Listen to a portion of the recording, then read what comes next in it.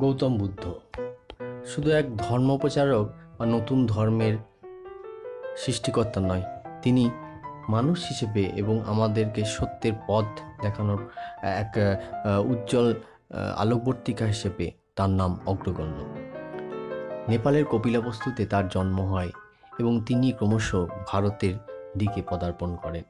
আমরা জানি যে একটি বিলাস ব্যসনে মত্ত রাজবাড়ির এক রাজকুমার হিসেবে তার পূর্ব পরিচিতি হলেও তিনি কিন্তু নিজের একটা অন্য পরিচিতি তৈরি করেন এবং সেই রাজবাড়ি বিলাস ব্যসন এবং পরিবার, সন্তান, সুন্দরী স্ত্রী, দাসদাসী এই সমস্ত প্রলোভন থেকে বেরিয়ে এসে তিনি কিন্তু সাধারণ মানুষের নিজের এবং সাধারণ মানুষের মোক্ষ এবং কল্যাণের জন্য তিনি পথ আমাদের দেখান। এবং আমরা আরও দেখেছি যে তিনি কিন্তু বিভিন্ন যারা ব্যবসা করেন বৈশ্য, ক্ষত্রিয় এবং বিভিন্ন সমাজের পিছিয়ে পড়া সম্প্রদায়, নারী, সমাজের বিভিন্ন মানুষকে তিনি কিন্তু সত্যের পথ দেখান। এবং সবচেয়ে বড় যেটা, তিনি কিন্তু ওই স্বর্গ নরকের পুরনো গল্প ছেড়ে এসে তিনি কিন্তু দুঃখ কিভাবে দূর হবে বা তার জীবন কিভাবে সত্য সুপথে চলবে, ভালোভাবে কিভাবে থাকা দরকার, অর্থাৎ দেবত্বটা কিভাবে আমরা নিজেদের মধ্যে আনবো, দেবতা আমাদের মধ্যেই আছে, সেটাকে কীভাবে প্রকাশ করবো, সেই ব্যাপারে তিনি কিন্তু উল্লেখযোগ্য কিছু মতবাদ আমাদের দিয়েছিলেন। এবং আমরা দেখতে পাই যে তিনি যখন এখানে ভারতে এলেন তখন বিভিন্ন ভারতীয় নৃপতিরা তার সঙ্গে কথাবার্তা বলে তার মেধার দ্বারা প্রভাবিত হয়ে তাকে কিন্তু তার শরণে নেন, তার শিষ্যত্ব গ্রহণ করেন, ভগবান বুদ্ধের শরণাগত হন। যে আমরা তার বাণীতে যেমন পাই যে বুদ্ধং শরণম গচ্ছামি, ধর্মম শরণম গচ্ছামি, সংঘং শরণম গচ্ছামি। বৌদ্ধ ধর্মে কিন্তু এই তিনটে মূল স্তম্ভ, যে বুদ্ধ ধর্ম, বুদ্ধ সংঘ এবং ধর্ম বা ধম্ম, যেটা অশোক বলেছিলেন। তা এই তিনটে মিলিয়ে কিন্তু বৌদ্ধ ধর্ম। এবং বৌদ্ধ ধর্ম কাউকে ধর্মান্তরিত হতে গেলে, আমি যখন বৌদ্ধ হয়েছিলাম তখন একলা আমার সঙ্গে শ্রদ্ধেয় হল আমার সঙ্গে দীর্ঘ সময় আমাদের আলোচনা হয়। সেখানে আমরা জানতে পারি যে বৌদ্ধ ধর্মে কিন্তু ধর্মান্তরিত হলে কিন্তু নাম পরিবর্তন আবশ্যকতা নয়, কিছু কিছু মতবাদ মেনে চললে কিন্তু সে বৌদ্ধ হবে বা বৌদ্ধের অনুসারী হওয়া যায়। এবং আমরা তার জীবনে দেখেছি তিনি যখন অঙ্গুরিমাল দস্যু তিনি সেই দস্যু সাধারণ পথচারীদেরকে লুণ্ঠন করে তাদের আঙুল কেটে, তাদের বুড়ো আঙুল বা তাদের আঙুল কেটে গলায় পড়তেন। এবং এই অঙ্গুরিমাল দস্যু যখন বুদ্ধের সঙ্গে সাক্ষাৎ হয়, তিনি তখন তাকে জীবনের আসল মানে বলেন এবং তিনি বলেন যে আতঙ্ক, যে ভয়াবহতা, যে নৃশংসতা, যে বিদ্বেষ সেই অঙ্গুরিমাল মানুষদের মধ্যে ছড়িয়ে দিচ্ছে, কোনো না কোনো একদিন কিন্তু তাকে সেটা ফেরত পেতে হবে। এবং তিনি তাকে বোঝাতে সক্ষম হন এবং তারপরে তিনি সেই অঙ্গুরিমাল সব কিছু ত্যাগ করে সে অহিংসক নামে সে একটা কিন্তু নতুন মানুষ হয়ে যায় এবং একটা বৌদ্ধ সঙ্গে যোগদান করে এবং একটা ভিক্ষুতে পরিণত হয়। এরকম অনেক গল্প ছড়িয়ে আছে, তবে সব গল্পেই যে ঐতিহাসিক অর্থ আছে বা ইতিহাস সিদ্ধ তা বলা যায় না। কারণ আমরা জানি যে যখন কোনো ধর্মগুরু বা মহাপুরুষ পৃথিবীতে আসেন, তার সম্বন্ধে, তার অলৌকিকত্বের সম্বন্ধে অনেক গল্পগাথা তৈরি হয়, যেগুলোকে হ্যাজিওগ্রাফি বলা হয়। অলৌকিকত্ব আরোপ করা হয় সেই মতবাদটাকে অন্যান্য সাধারণ মানুষ বা গৃহস্থ মানুষদের আকৃষ্ট করার জন্য এই হ্যাজিওগ্রাফির সৃষ্টি হয়। যাই হোক, এই বৌদ্ধ পূর্ণিমার এই পুণ্যতিথিতে আমরা কিন্তু তার কথা মনে করব এবং তার বাণী আমাদের মেনে চলতে হবে আমাদের নিজেদের কারণে। কারণ আমাদের নিজেদেরকে সত্য সুপথে চলতে গেলে, আমাদের মনকে শীতল রাখতে গেলে, এবং অহিংসা একটা বড় ব্যাপার এখন যেটা চর্চা হচ্ছে। বৌদ্ধ আজ থেকে বলেছিলেন কিন্তু সেই 500 বা তার 550 খ্রিস্টাব্দে তিনি এই কথাগুলি বলেছিলেন আমাদের। এবং এখনও কিন্তু এই বৌদ্ধ ধর্ম একমাত্র ভারতীয় ধর্ম যেগুলো কিন্তু পৃথিবী জুড়ে ছড়িয়ে আছে। বলা চলে যে আন্তর্জাতিক ধর্ম। সনাতন ধর্ম ভারতে সৃষ্টি হয়েছিল এবং ভারতেই আছে, দু একটা রাষ্ট্রে বড়জোর গিয়েছে, কিন্তু সেমন সম্প্রসারণ হয় না। কারণ হচ্ছে যে হিন্দু ধর্ম হচ্ছে এককেন্দ্রিক ধর্ম, অভিসারী ধর্ম, এবং এটা একটা সেন্ট্রাল পয়েন্টে আত্মীকরণ করে অন্যান্য মতবাদগুলোকে। কিন্তু সে জায়গায় বৌদ্ধ কিন্তু অনেক ফ্লেক্সিবল।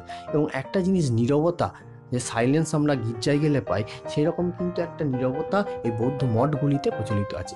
যদিও মহাত্মা বুদ্ধ কোনোদিন বলেননি যে আমাকে তোমরা পুজো করো বা আমার পোশাক আশাক বা দেহাবশেষকে তোমরা আরাধনা করো, কোনোদিনই বলেননি। এবং তিনি ঈশ্বরে বিশ্বাস করতেন না, যদিও তিনি জন্মান্তরবাদে বলেছেন, জন্মান্তরবাদের কথা, কিন্তু তিনি এও বলেছেন যে আমার মতবাদ অনুসরণ করলে, আমার এই পথগুলো যদি তোমরা মেনে চলো, যদি তোমরা এটাকে ঠিক মনে করো, তাহলেই কিন্তু তবে তোমাদের আর জন্ম হবে না, অর্থাৎ মোক্ষ হয়ে যাবে।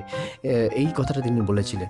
কিন্তু দেখা গেল বৌদ্ধের একবারে শেষের দিকে তার বিভিন্ন যে দেহাবশেষ, ভিক্ষাপাত্র, বস্ত্র এবং তার মৃত্যুর পরে তার নখ, তার চুল বা তার দেহাবশেষগুলো দিয়ে স্তূপ নির্মাণ হয়।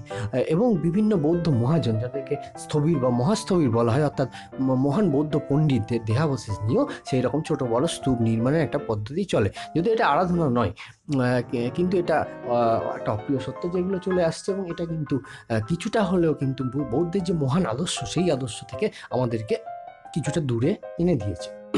একটা ধাতুর পাত্রে সেই দেহাবশেষগুলো রেখে স্তূপ আকারে নির্মাণ করা হয়। স্তূপ কিন্তু মন্দির নয়। আমরা দেখেছি যে প্যাগোডা, গুম্ফা বা কোনো আরও বৌদ্ধ মন্দির বিভিন্ন রকম হয়ে থাকে। এক একটা দেশের তারা বৌদ্ধকে যেভাবে দেখেছে বা তাদের যে প্রচলিত যে ধ্যান ধারণা বা ভক্তি, সেই অনুযায়ী তারা একটি অট্টালিকা বা মন্দির জাতীয় নির্মাণ করে। কিন্তু মন্দিরের স্থান বা দেবতার স্থান বা পূজার্চনার স্থান বৌদ্ধ ধর্মে নেই। কারণ বৌদ্ধ প্রথমেই যারা আলোচনা করতে আসতেন তাদেরকে তিনি বলেই দিতেন যে কোনো রকম আত্মা আছে কি নেই, আত্মা এবং পরমাত্মার সম্পর্ক, ঈশ্বর সম্বন্ধে বা স্বর্গ সম্বন্ধে, এইগুলো সম্বন্ধে তিনি আলোচনা করতে মানাই করতেন। কারণ তিনি বলতেন যে এছাড়াও কিন্তু আলোচনা করার অনেক বিষয় আছে। এক মহান পণ্ডিত বৌদ্ধের সঙ্গে, মহান হিন্দু পণ্ডিত, তিনি বৌদ্ধের সঙ্গে আলোচনা করতে এসেছিলেন, কিন্তু তিনি তাকে দেখে মনে ছিল যেন তিনি ঝগড়া করতে আসছেন। তার পারিষদরা সেই হুঙ্কার ধ্বনি, বা তিনি যখন চাইলেন যে তিনি বললেন যে এই বিষয়গুলো বাদ রেখে আপনি যদি আমার সঙ্গে আলোচনা করতে চান তবে আপনি করতে পারেন। যদিও এটা আমরা বলা বাহুল্য যে বৌদ্ধ কিন্তু হিন্দু শাস্ত্র পরম পণ্ডিত ছিলেন, কারণ হচ্ছে রাজবাড়ির শিক্ষা দীক্ষা তিনি পেয়ে এসেছেন। তবুও তিনি সচেতনভাবে এগুলো এড়িয়ে যেতেন, এবং তিনি তার মতবাদ কিন্তু পালি ভাষা, অর্থাৎ মাতৃভাষা বা চলিত ভাষা পালিতে বলেছিলেন। এবং তিনি শিষ্যদেরকেও তিনি এটা বলেছিলেন যে এগুলো যেন সংস্কৃত অনুবাদ না হয়, কেননা পালি ভাষায় আমরা কথা বলি, সেই ভাষাতেই বলবো। সেই বেদের, ব্রাহ্মণের যে এবং সংস্কৃত ভাষা আধিপত্য থেকে কিন্তু আমাদের আলাদাভাবে বেরিয়ে আসতে হবে। এইটা কিন্তু একটা বড় বৈপ্লবিক সিদ্ধান্ত সেই সময়। এবং বৌদ্ধের কথাগুলো কিন্তু আজও আমরা বোঝার চেষ্টা করি। এবং ত্রিপিটকে যেটা আমি পড়েছি যে 5 জন ব্রাহ্মণ এসেছিলেন বৌদ্ধের কাছে যে ভগবান কি সেই সম্বন্ধে জানতে। তিনি তখন বললেন, আচ্ছা ভগবান বলতে তোমরা কি কি বোঝো? এক এক করে তারা বললেন যে ভগবান দয়ালু হন, ভগবান সবাইকে সমান জ্ঞান করেন, ভগবান সত্যের পথে চলেন, ভগবান অহিংসাকে ভালোবাসেন ইত্যাদি ভালো গুণগুলো সবাই এক এক করে বলল। তখন তিনি বললেন, এই গুণগুলো যদি তোমরা নিজেদের মধ্যে আনতে পারো, তাহলেই তোমাদের মনে দেবত্বের প্রকাশ হবে। অর্থাৎ আমরা ভগবান কি জানার চেয়ে আমাদের নিজেদের মধ্যে সেই ভগবানের গুণ, যে ভগবানের সুগুণগুলো প্রস্ফুটিত করাই কিন্তু আসল ধর্ম।